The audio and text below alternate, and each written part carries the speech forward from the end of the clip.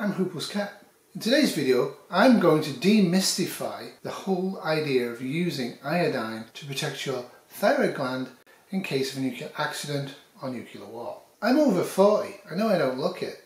Perhaps you're over 40 and you might follow the guidelines of the Americans and not give yourself potassium iodine or potassium iodate if you're exposed to a radiation event. So you can see the CDC recommends people over the age of 40, unless they happen to be pregnant or breastfeeding, shouldn't take potassium iodate or potassium iodide in the event of nuclear exposure.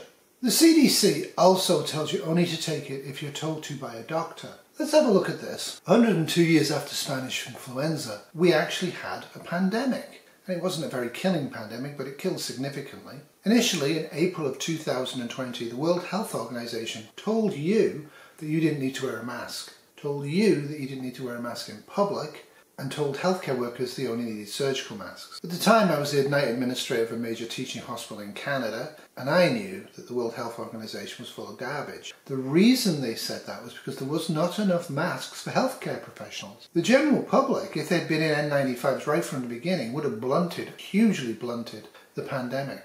It's airborne. It spreads by people breathing out and people breathing in. We're in exactly the same situation with potassium iodide. There's not enough of it. People are panicking. People are stockpiling it, probably too much. I'm not a pharmacist or a doctor. I am a registered nurse. I'm telling you, if you're over the age of 40, but under the age of 70, and it's a nuclear war scenario, you need it. If you don't have much of it, and it's a choice between you at the age of 70 taking it and giving it to your 6-year-old nephew, give all of it, the full dose, to your 6-year-old nephew, even if you end up having no dose. I'm 58. I would consider it to be really sad news if I survive a nuclear war and 5 to 10 years later I get metastatic thyroid cancer and die. If you don't have enough, you need to give it to the fetus via the mother who's pregnant. It can cause birth defects. Be aware of that. They don't really tell you that, but it can. But almost every fetus that's exposed to radioactive iodine is going to get thyroid cancer and die very early on. So that's why. In terms of who should get it, I think over the age of 70 in a nuclear war situation, you shouldn't really bother. I do think if it's a localized radiation issue from, say, 3 Mile Island or a nuclear plant, and you're over the age of 70, why not? Take it. There should be well enough in the local area and be brought into the local area for everybody. If you've got a fetus on board and you're pregnant, congratulations. If it's a nuclear war scenario, you're probably going to regret your choices on conception at this point. But before you do, take that potassium iodide because your fetus is in really urgent need of getting it.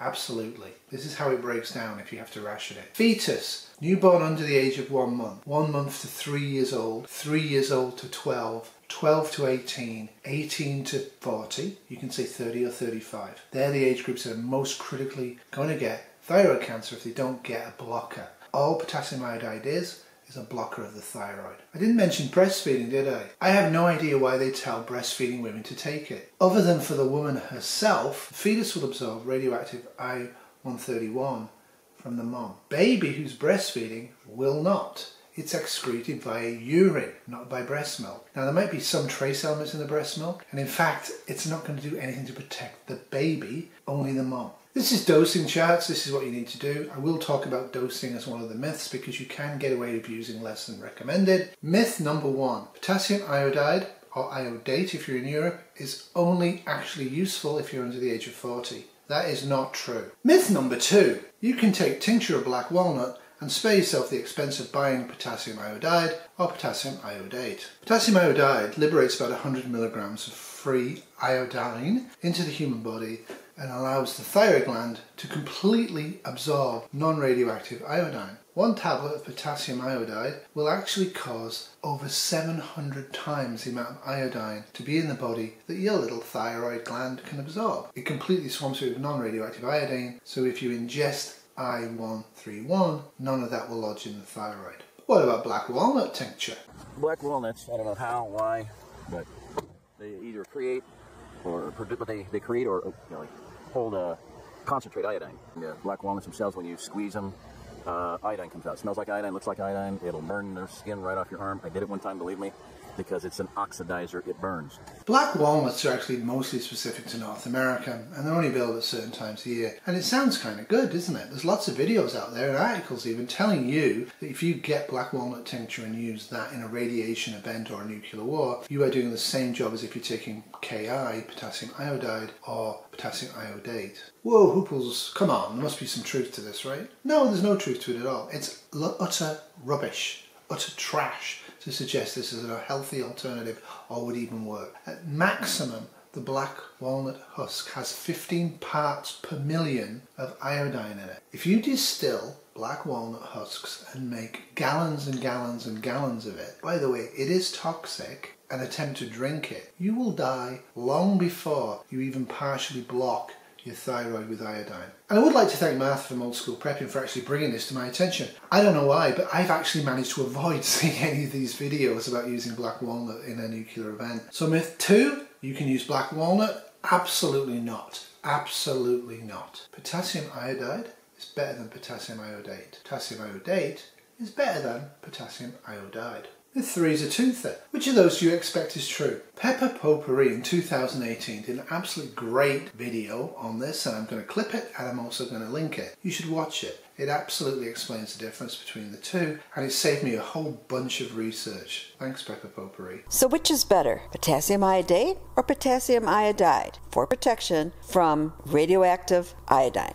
I am not a pharmacist, nor am I a medical expert. So as always, always do your own research. Just don't believe a YouTube expert. Here in the US, the military and the companies that own nuclear reactors all stock up on potassium iodide pills. And potassium iodide is FDA approved. Potassium iodate is not FDA approved for this use. It is approved for using in bread as a, I guess a kind of preservative or something, I'm not quite sure.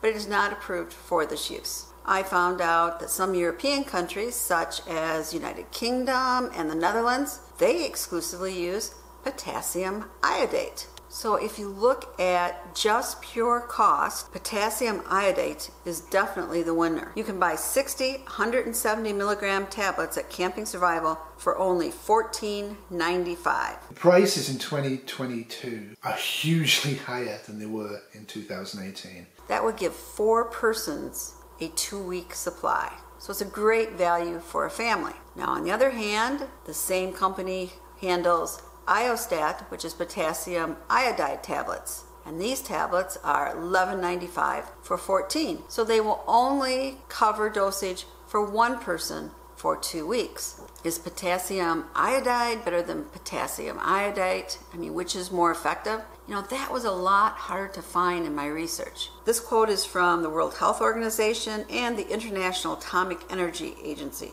Stable iodine can be used as either potassium iodide or potassium iodate. Potassium iodide is the preferred alternative since potassium iodate has the disadvantage of being a stronger intestinal irritant. Potassium iodide is the preferred thyroid blocker for personnel handling radioiodine and is recommended as a prophylaxis for the population in the near field of a nuclear reactor, which would be likely to be exposed to radioiodine in an accidental breach of containment.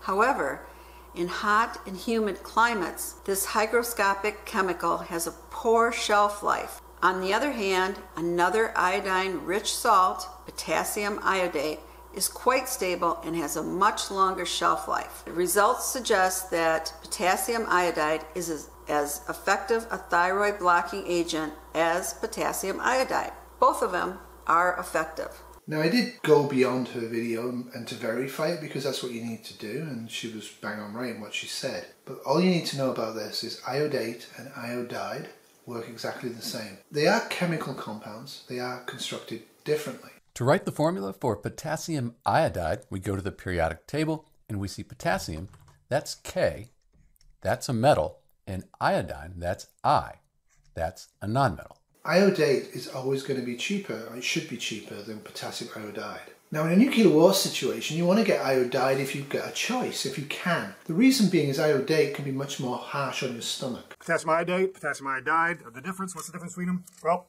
generally all you have to really worry about is if you have a little bit of a reaction to potassium iodate, you might want to, or I'm sorry, potassium iodide, it's a little more upsetting to the stomach than potassium iodate. Potassium iodate is what we offer at thepepperstop.com.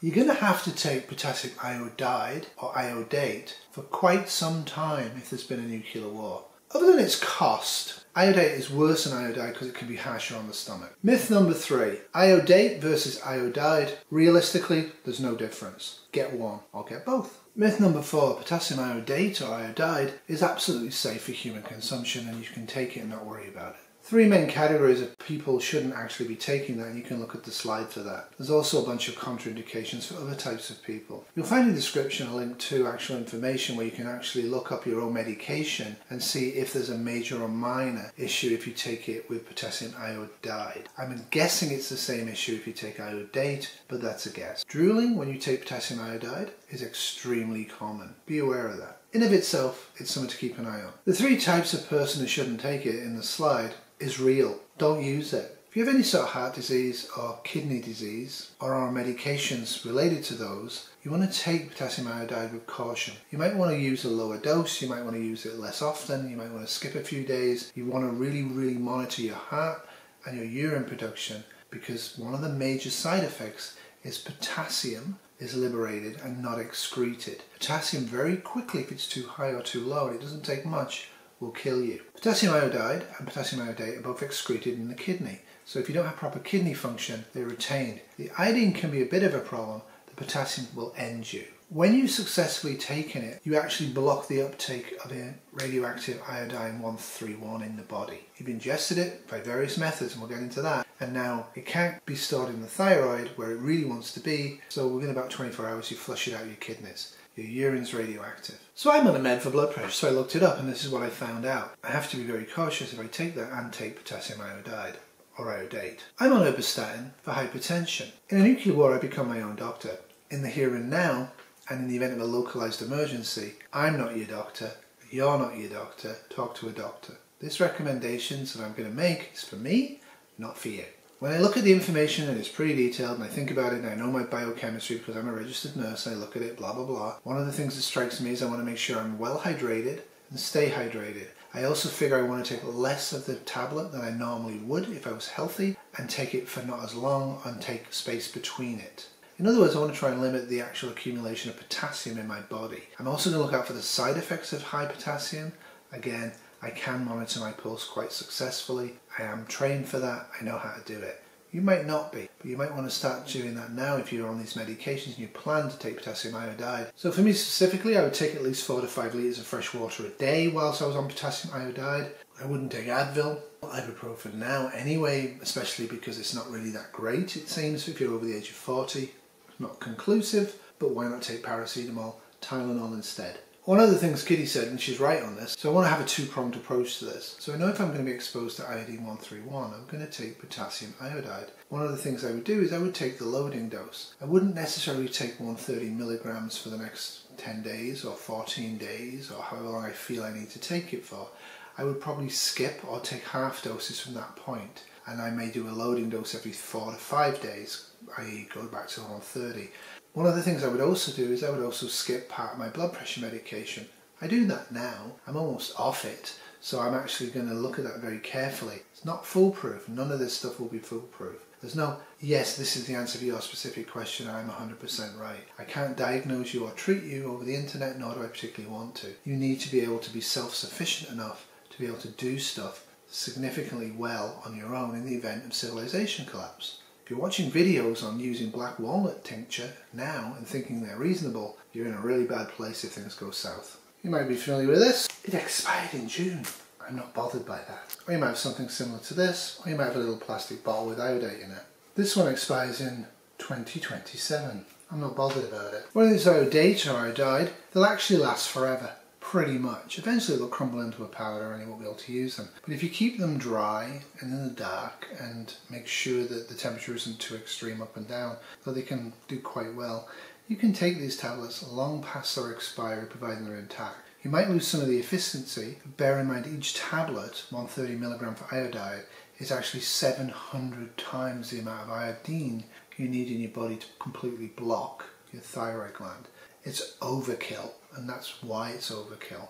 Any iodine 131 will really like to get into your thyroid, and any amount of it can cause thyroid cancer. And the younger you are, the more likely it is to cause the cancer. But back in the 80s, Lugol's iodine, whatever it was called, was quite common. There's a liquid version of this, and it's actually kind of useful for babies and stuff because you use an eye drop and stuff like that. Just shove it in the back of the mouth, shove the mouth and rub them until they swallow it. Nice, but there you go, that's how you treat kids. However, if you do have the liquid version, if it separates out, shake it up and use it. However, if it goes yellow or brown, probably shouldn't be using it. Congratulations, you got to the end of the first video on potassium iodate and potassium iodide. I hope you watched the whole thing. If you have any observations or comments or disagreements, please put them in the comments. Let's start a dialogue.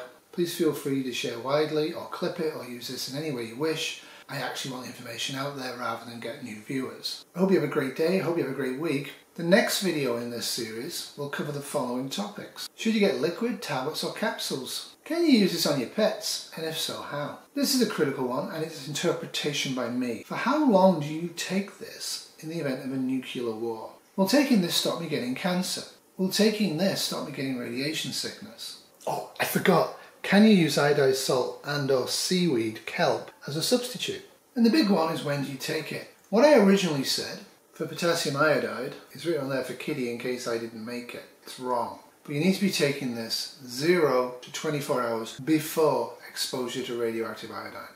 Anyway, I would like to finish off with a quote from Potpourri, and if you do watch this, I'd really love to know if you still stand by this. This was 2018. It is very, very unlikely that you or anyone in your family will ever have to take these pills. Doodles! This has been a dog poisoned by potassium iodide production 2022.